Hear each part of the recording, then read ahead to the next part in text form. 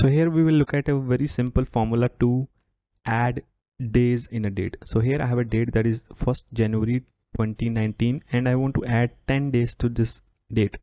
So what I'll do, I'll simply refer to the date, the actual date, and then I'll use the plus sign and I will simply specify the days that I want to add. And the moment I hit enter, it returns 11th January 2019, that is 10 days ahead from the original date. And in the same way, if you want to deduct days from a date, from a particular date, you just need to use minus sign instead of plus. So if I want to deduct 5 days from this date, I will simply refer to the date and then use the minus sign and specify the days that I want to subtract.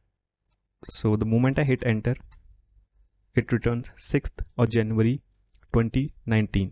So that is 5 days behind, 5 days before the 11th January 2019.